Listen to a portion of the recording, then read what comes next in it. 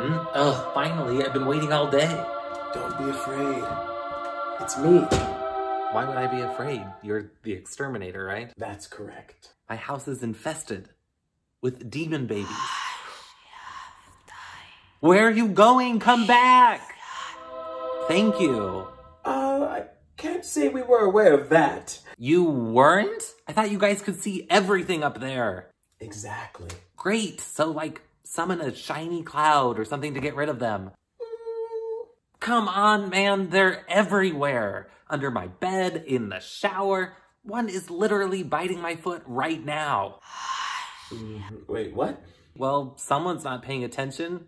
I'm not quite sure if that's how I would say it, but sure. Please, just get rid of the demon babies so they stop filling my house with evil baby poops. I think you know why they sent me. Dude, are you like reading from a script like a telemarketer or something? Or are you just dumb? Excuse you? This isn't about me. This is about you. No, it's about that.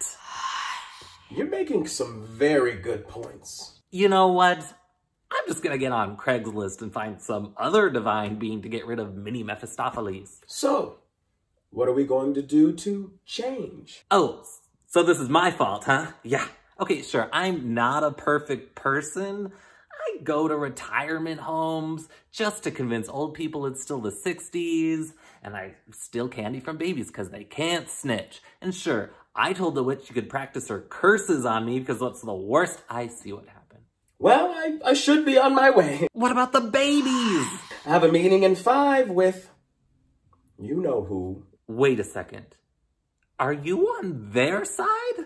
Mm-hmm. Shh. You know what happens if I have to visit again. Demonic chihuahuas? No. I should go to church.